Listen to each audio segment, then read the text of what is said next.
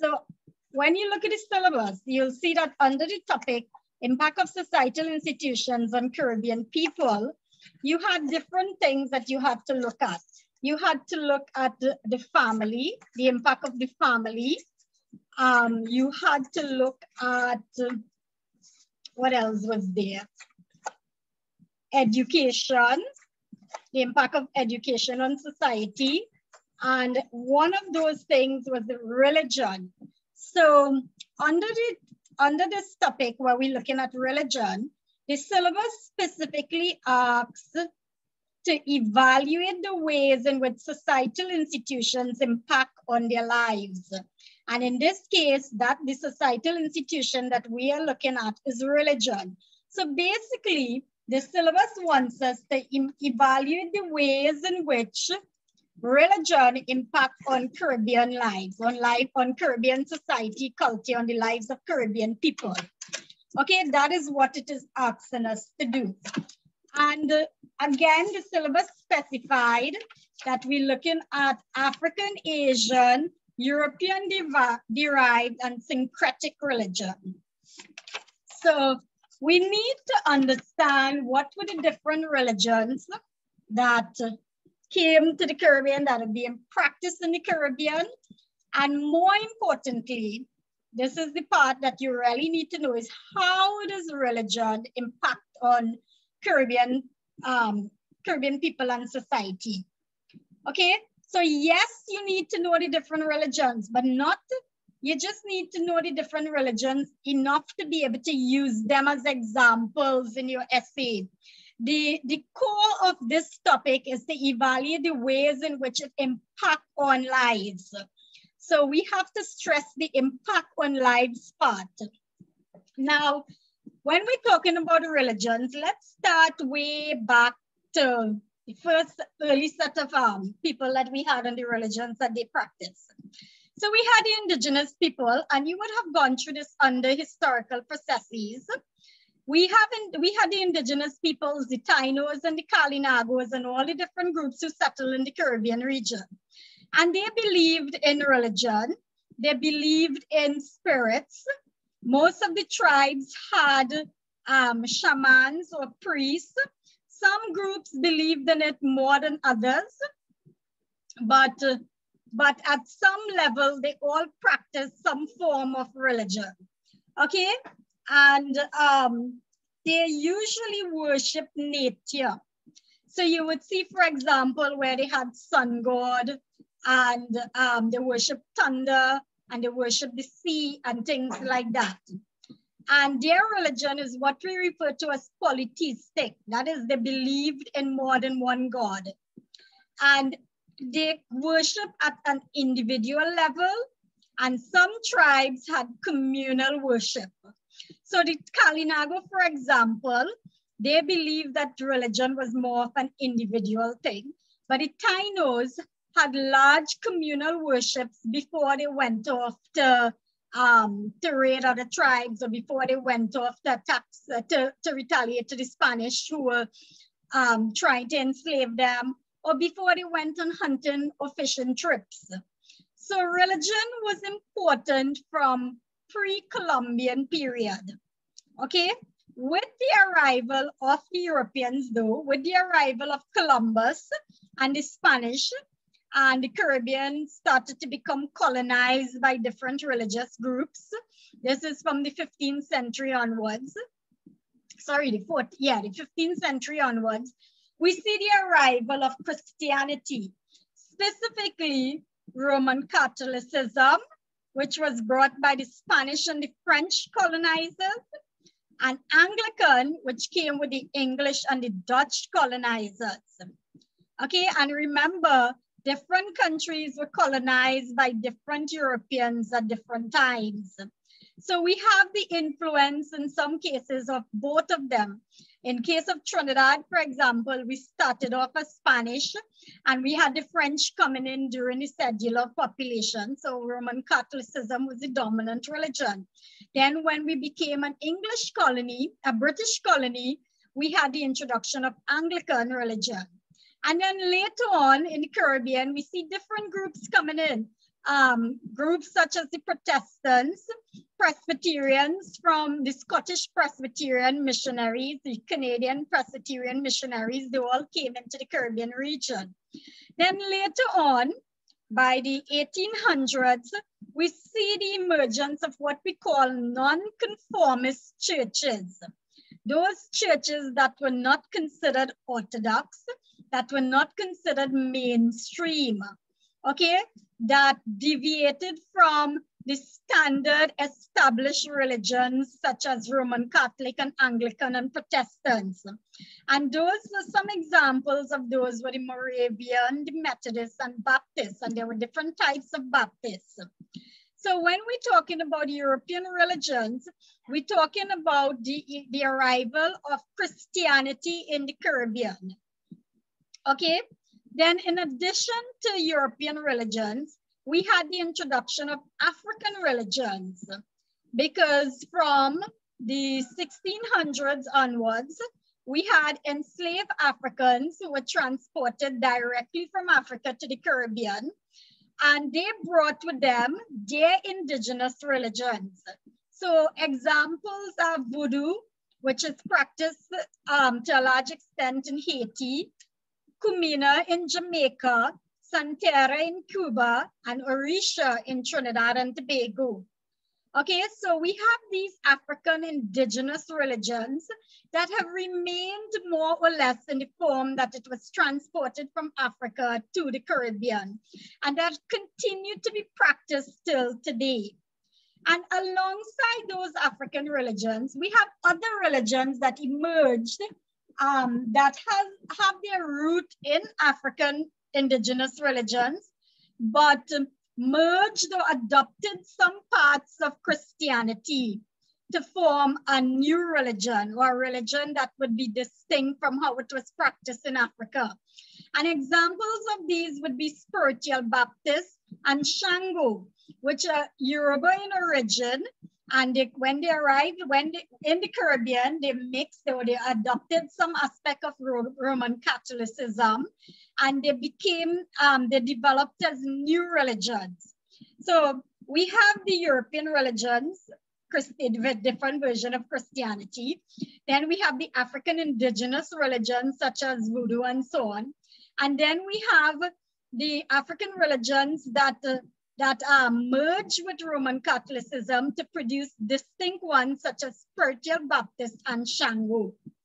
Okay, so there is religious diversity in the Caribbean. In many countries, they all coexist.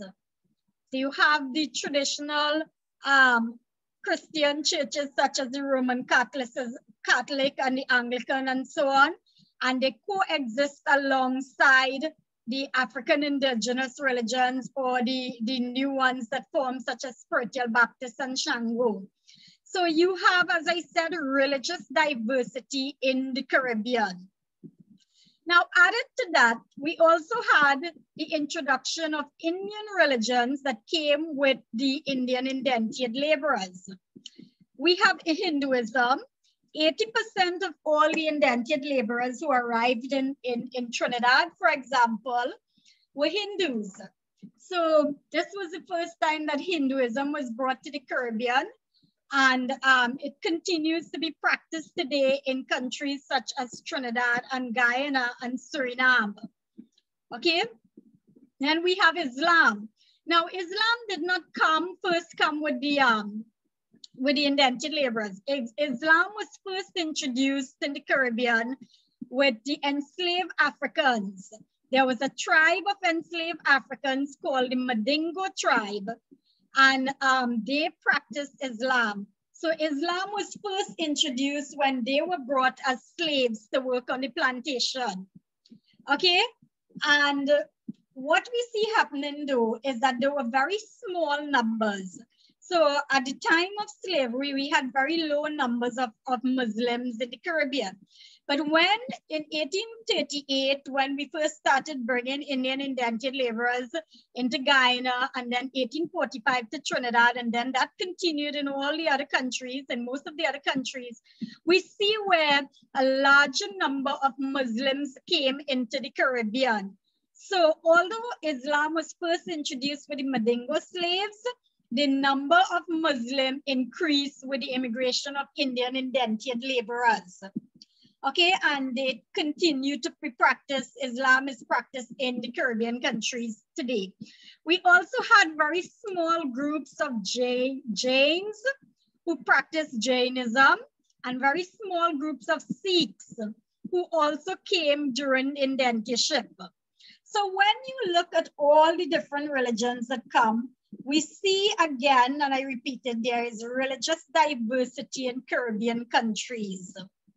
Okay, and I sent you a handout on religion. So that handout would give you information that you could use as your examples. Remember, I said when you're writing, when we're talking about the impact of religion, we need to always have examples to back it up. So that will give you, that handout have details on the different religious groups that I mentioned. And it gives you examples, some more details about them and examples that you can use. Now, that handout also have a note on Rastafarianism, a religion that emerged later on and that is practiced today. It emerged in Jamaica and it was made popular by Bob Marley. And it is practiced even today, and it has been transported outside of the Caribbean so that it is practiced internationally. And at this point, I need to mention to you the term diaspora. So you would see ever so often a question might ask you, discuss the impact of religion on Caribbean societies and the Caribbean diaspora. The diaspora, the Caribbean diaspora, is people from the Caribbean who live outside of the Caribbean. So we have migration from Caribbean countries. In the 1960s, for example, there was high cases of migration from St. Lucia to England. In the 1980s, we had large number of Trinbagonians who migrated to North America, specifically the US and Canada as well. So we do have migration of Caribbean people to regions outside of the Caribbean. And they are what we refer to as the Caribbean diaspora. So if you get a question, any question, not necessarily for religion, that asks you to discuss the impact on the Caribbean diaspora, let's say the impact of sports on the Caribbean as well as the Caribbean diaspora, you are talking about the people from the Caribbean who live outside of the Caribbean. Okay, so these religions that I'm talking about, I was talking to you about Rastafarianism. Rastafarianism is practiced by the Caribbean diaspora. So there are Rastas who have migrated, who have spread the Rastafarianism as a religion outside of the Caribbean in places such as North America, as far as Europe. And when we talk about the diaspora, that's who we're talking about. Okay, so these were the different groups of religions that we have here in the Caribbean, the different types of religions and the different groups that brought them into the Caribbean. Now, the focus of this topic is, according to the syllabus, is on the word impact. We want to look at the impact of religion on Caribbean lives. Okay, so yes, you needed to get a history of the different religions. And yes, you need to know a basic idea of what these different religions are, how it is celebrated, who brought it in, and so on. But more importantly, we need to understand how religion impacts on our everyday life in the Caribbean. Okay, and for us to understand that, I came up with, I think it's about 7 or 8 points, because I anticipate, I hope I am right, but I anticipate that your question on religion will be discuss the impact of religion on Caribbean societies and culture. Okay, I am keeping my fingers crossed that that is the question that you get, because if that question comes, you will have all the points for it. So let's look at how religion has impacted on Caribbean people, on Caribbean life. So the first point, religion has a direct impact on education.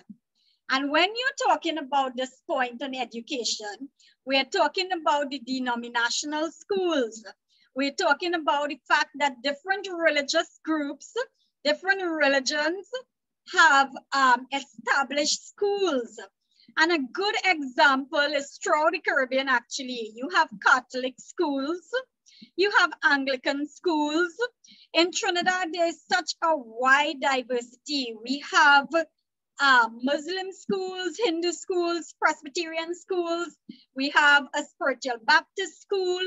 So when we're talking about the direct impact on education, you will have to explain and say that different religious groups have established schools, and you will talk about the fact that to some extent they have control over curriculum. So many of these, for example, if they teach in religious knowledge, they will focus on the religion of the school. We will talk about things like behavior, the impact of religion on study ethics and behavior and discipline. You know, certain schools, again, many of the board schools are seen as prestige schools because they perform very well in CXC and CAPE.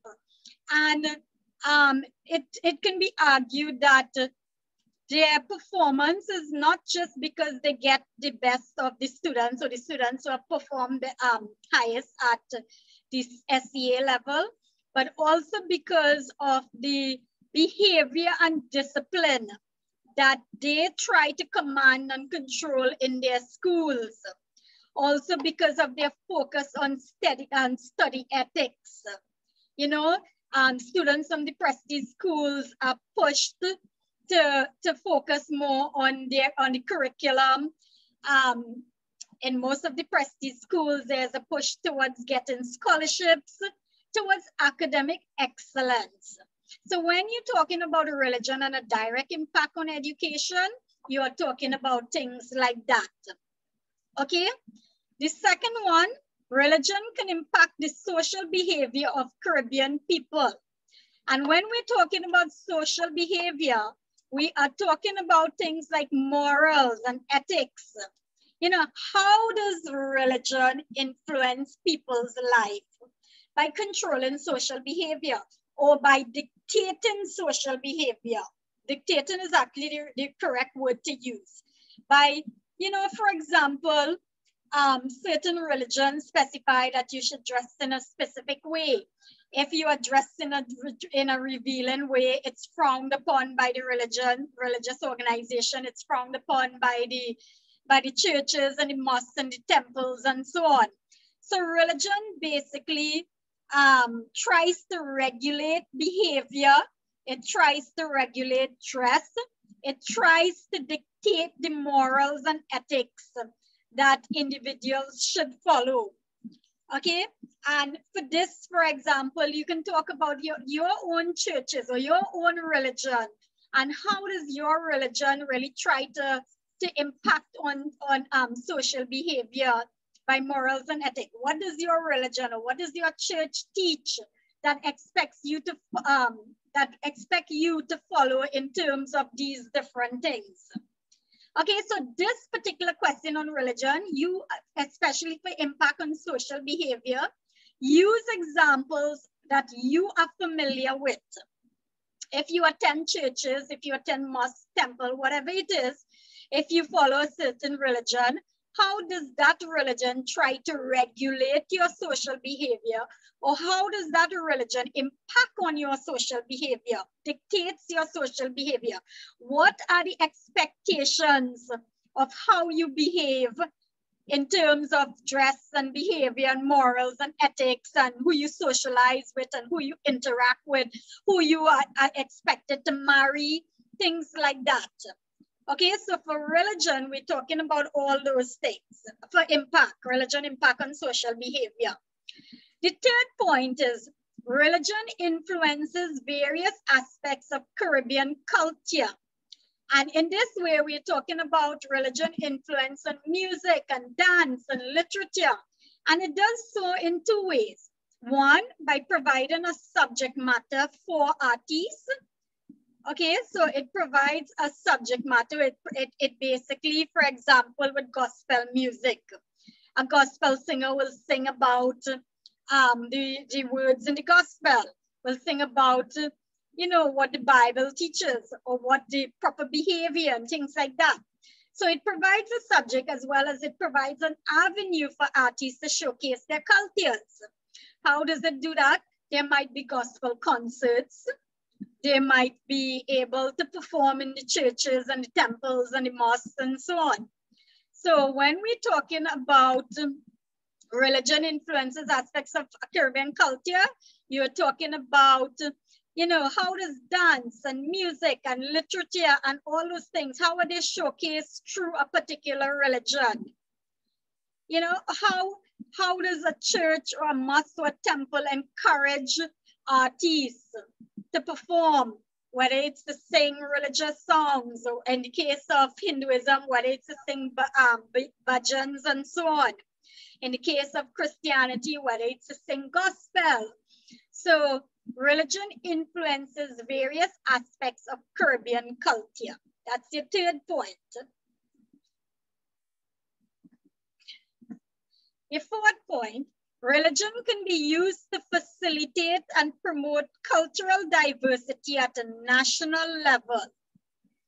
Okay, so religion can be used to facilitate and promote cultural diversity at a national level. And there are two excellent examples of this. One is Christmas. Christmas came out of Christianity, but it is celebrated at a national level.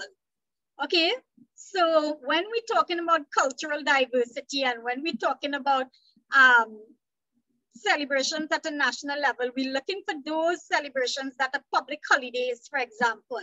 In Trinidad and Guyana, we have Diwali, which are public holidays and which we see persons of different ethnic groups, as well as persons of different religious groups participating in these. So we want to talk about that. We talk about Eid al-Fitr, which is also a national holiday in Trinidad. And again, you will have Muslims who will invite their friends over. Their friends may not necessarily be fellow Muslims. Okay, so when we're talking about promoting cultural diversity, we're talking about those countries where there is a diversity of religion, and good examples of those at Trinidad. A good example, a perfect example of that actually is Trinidad and Tobago, where you have a multi-ethnic and multi-religious population, and where you have national holidays for different religious groups, whether it's Hindus with Diwali, it's Muslim with Eid al-Fitr, it's Christians with Corpus Christi. Okay, so cultural diversity at that level. So that's the fourth point. Religion can be used to facilitate and promote cultural diversity. The fifth point, religion can help in the preservation of a country's history and heritage. And the best example of this that you again can use for your countries, all those national monuments that you have in your country, or all those historic sites that you have in your country that are religious in nature. For example, all the churches, the cathedral in Port of Spain in Trinidad. Okay, most of the Caribbean countries have these beautiful old churches, many of which are heritage and national heritage sites. And when we talk about preservation of a country history, we talk about that. If you're using, for example, a church, if let's say we're using the example of the cathedral in Port of Spain, or any other church in any one of the other islands, then you explain it by talking about the fact that, Roman Catholicism or Anglican or whatever came with whichever European group, it continues to be practiced today. Churches such as, and you list them, heritage sites today, there are monuments that tourists will visit when they come to our country, things like that. Okay? So you have to make your example personal for those. Look at your country's heritage sites, on national monuments and see which of them apply to this topic that you can use as examples. Okay, number 6, religion impacts on gender identity in the Caribbean. And this is one that we have been seeing more and more discussions about. So, for example, the LGBT movement have been trying to get more acceptance, to advocate for rights for the LGBT groups. And on the other hand, we see where religious organizations or established religions, such as Catholics and Anglicans, as well as Hindus and Muslims, are against that promotion of LGBT rights and freedom and so on. Okay, so when we're talking about gender identity, we're talking more about the restrictions on the LGBT movement or the LGBT groups, because the churches or religious groups are against it. Okay, we're talking about things like homophobia and the fact that it is seen as outside the teachings of the church, for example, or outside of religious teachings. So, and the fact that it is not as accepted because of religious beliefs. So that would be number 6, religion impacts on gender identity in the Caribbean. Number 7, religion impacts on diet. Sorry, there's a typo there. Religion impacts on diet and health. And for example, good examples for these: Hindus do not eat beef because they consider the cows as sacred. Muslims do not eat pork because they abhor the pig. Christians, some Christian groups, not all, some Christian groups fast for the Lenten period. Rastafarianism promotes vegetarianism. So you have things like that. There's a direct relationship between religion and diet and health. And in most cases, it's because the various religions teach certain specific things when it comes to diet. And these are good examples that you can use. Okay, number 8, religion can lead to a narrow perspective on behavior and lifestyle. And this is another more negative impact. So when I spoke about religion impacts on gender identity, that was one of the negative impacts. And this is another negative impact. Religion can lead to a narrow perspective on behavior and lifestyle. Religious people can be judgmental. They can be seen as narrow-minded. They're not open to inclusion of others who are seen as different. For example, the LGBT movement or LGBT groups. There's a superiority complex where, you know, when there are many religions that believe that they're better than others, or because a person, an individual goes to church or temple or mosque, they have this idea that they're superior to others. So when we're talking about a narrow perspective on behavior and lifestyle, this is what we're talking about. That sense of judgmental narrow-mindedness that could be influenced by religious perspectives. Okay, so you have 8 points here, 8 full points that you can use. If an essay comes for 20 marks, you can pull any 4 or 5 of those points and you can develop them into an essay. If an essay comes for 30 marks, you have enough points to be able to write a full essay on it.